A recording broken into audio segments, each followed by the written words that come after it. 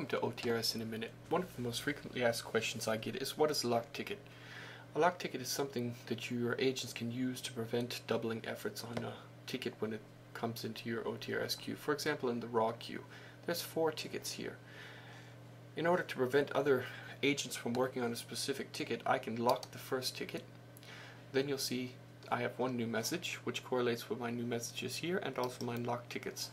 Then I can work on this ticket at my leisure, and I don't have any worries about anybody doing anything unauthorized with the ticket. What's an unauthorized action for a locked ticket, you might ask? Let's go back into the raw queue and we'll see here tickets available are 3, all tickets are 11. If I click on the 11, then I'll see here some tickets that have been locked by other users.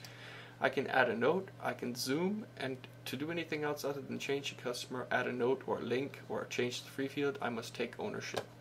This was OTRS in a minute. Thank you.